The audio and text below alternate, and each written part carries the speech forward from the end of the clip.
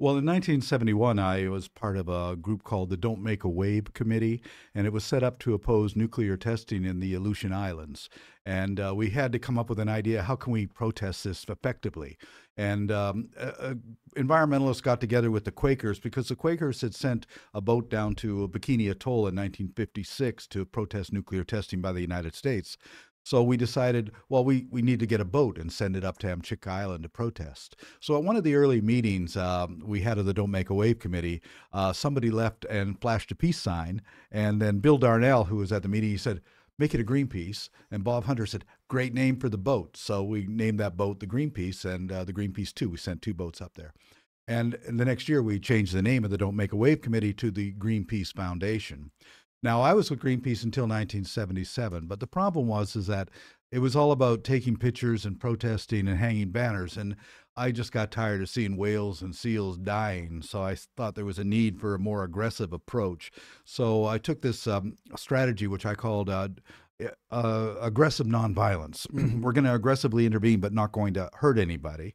And that's what established the Sea Shepherd Society with as an approach to aggressive nonviolence. And after 50 years, we never killed or injured anybody, but we were able to intervene against hundreds and hundreds of illegal operations. Yeah, you may be hurt though, because when we when we see the videos of your action, I'm like, whoa, this is extremely dangerous. So you may not hurt other people, and thank you for that, but you may get hurt. Have you ever been like in a dangerous situation where you could get hurt? I've been beat up a few times and everything, but generally nobody has really been injured. But the risks are always there.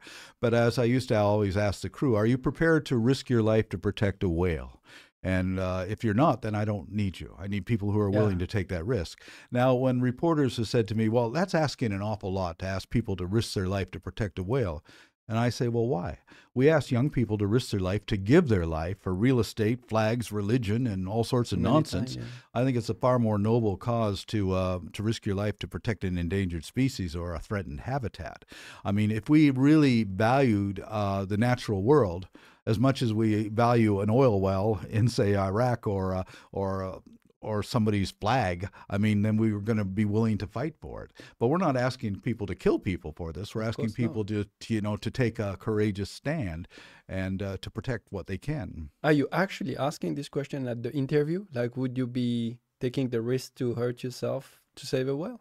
Yes, yeah, it is. It's not rhetorical. It's not like a symbol. It's a real question. And when I met Paul the first time in 2005, I went to him and I said, "Oh, wow, what you say like it echoes what I feel like, and I want to get involved." And I remember perfectly. He said, "Well, are you willing to risk your life for a whale?" And my answer was yes. I had never seen a whale at the time, but for me the answer was quite obvious. And he said, "Well, then apply and join." And a few months later, I was on the ship. So this is a question that you have to take seriously, because it may happen that we are in situations where we put our life at risk, and you know where you're stepping in. I mean, it doesn't come as a surprise. It's not for everyone, it's fine. But when you are on campaigns, this is part of it. Yeah. And it's not because we are like kamikaze or we want like to, it's just because we are facing people who don't have limits sometimes, and who are ready to injure you or put you in situations where you could potentially die. That's something you take into account when you join. I think it's, as you said earlier, it's also maybe because that you are now reconnected to nature. So for you, a whale or a human has the same importance? You would say that? Everything, yeah. I never felt like, okay, my life is more important or is worth more than a whale's life. And it doesn't mean that I don't value my life. Absolutely not. Yeah. It's just that I value the life of a whale because we are all connected again, and to me, these differences that we can make are the roots of wars among us and towards the natural world. Yeah. I read a story where at one point you thought you were going to die or to be crushed by a boat. Can you tell about this story? It was the Antarctica campaign. It was the Antarctica campaign in 2005, the winter 2005, and we were looking for the Nishin Maru, which is the whaling, the factory ship of the whaling fleet. It's a huge vessel. It's 8,000 tons, and we were on the Fallemort at the time, a small, the small vessel that Sea Shepherd had at the time. We had only one ship.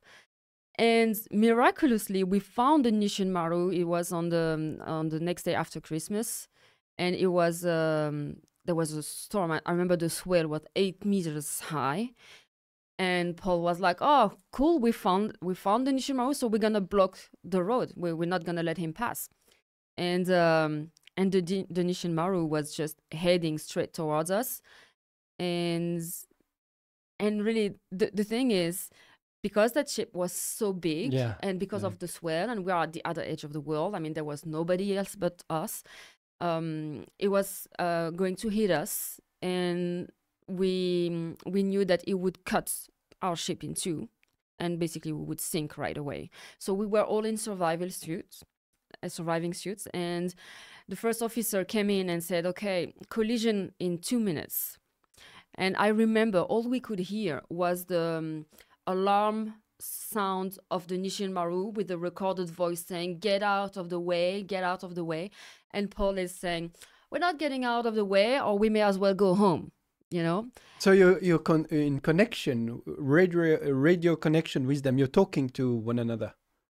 No, Paul was saying that. I mean, you mean with the Nishin Maru or with Paul? Yeah, with the... Oh, the Nishin Maru. Yeah, we talk with. I mean, on the radio. Oh, but the radio. But the thing is, he was. This was loudspeaker, like warning on loudspeaker. Wow. I remember that. That was quite impressive. And anyway, so telling us collision in 2 minutes, we know that we are gonna sink, like, right. And I remember it was an important moment for me because on that moment I thought, okay, so this is the end. That's it. We are all gonna die today. So how do you feel when this happens? Because when I told Paul, yeah, I'm ready to risk my life for, well, I'm in Paris, you know. So even though I felt concept, well, the thing is, I felt it, but it's one thing to say it when you're not in the situation, and how you behave when you are actually facing the situation and it becomes a reality. And to me, it was an important moment because although I felt afraid, I think we were all afraid because, okay, you think, okay, this is the end of it. I had no regret whatsoever. And there was no other place in the world where I wanted to be. I felt deep inside that I was exactly where I was supposed to be. And if today was the last day, so be it, because I was doing what I felt was right. And to me, it has been very important also for the rest of my engagement because I knew and I know I'm on the right track. Mm-hmm. And I remember, that's for the funny part, I remember it crossed my mind at that moment that I thought, oh, wow, it's easier to sign petition, huh? you know, than getting out there. And so, but anyway, and if I'm telling the story, it's because the captain of the Nishin Maru just changed course at the last minute. And I remember Paul saying that, okay, we have 45 crews, 23 nationalities on board. Just imagine like the huge diplomatic clash that Japan is going to have to go through if they kill activists in a whale sanctuary, you know, from all these countries. I mean, it's going to be terrible. And he bet on that, and he was right because he changed the course at the last minute. So yeah, it was a life changing moment for me. Wow, yeah, passion, engagement. That's very impressive from an external person like me. I'm like, are you crazy? But it's so important, as you say, that we reconnect and protect our nature. Essential. So I only feel gratitude for guys like you, that I cannot do myself this kind of defense. But yeah, thank you very much for that. Mm. Well, you know, it's important, I think, when we tell these kinds of stories to also get the message across that this is not the only way or the best way to get involved. And I think it's so important that everyone does what fits him, you know. And this is not for everyone. What we Absolutely, do. yeah. And it's as important as, I don't know, a teacher, a lawyer, an artist that's gonna do what it's meant to do. And yeah, these stories are impressive, but the only purpose of these stories is, as I said earlier, is to trigger questioning, you know, to think, okay, maybe that's important, and then find a way to get involved your own way, you know. And like by doing podcasts, for example, is one great way. The strength of an ecosystem is in diversity. Therefore, the strength of a movement is in diversity. So that approach can be litigation, legislation, education, direct activism. It all works towards the same end. But each and every one of us has to say, what am I good at? What are my talents? And how can I utilize those talents to make this a better world? And so, you know, I just happen to like be able to operate a ship and, you know, go after people on the high seas, but at the same time, the you know, other people are very effective in their other approaches. But most importantly is the fact that one person can make a difference. One person can change the world. I mean, because of Diane Fossey, we still have mountain gorillas in Rwanda. You know, because of David Wingate, so most people haven't heard of, but because of this wildlife biologist in Bermuda, the Bermuda storm petrel did not go extinct. And I can't think of anything more noble than because you've interfered or intervened, a species was saved from going extinct.